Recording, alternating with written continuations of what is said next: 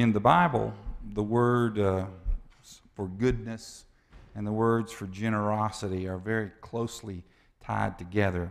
A lot of times they're almost used as synonyms. And at various times we can interchange them. And my computer just crashed with my notes on it. Let's see if I can bring it back to life. There we go.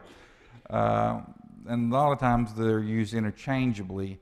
And most of us, when we think about words like goodness and generosity, we want to think of ourselves as being good. We want to think of ourselves in a sort of a positive way.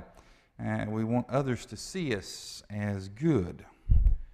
How do we accomplish this? Well, one way is through generosity, I think, with our time, with our talents, and very much so with our money. And so let's do good this morning as we generously give to God, God's tithes and our offerings. Would the ushers please come forward?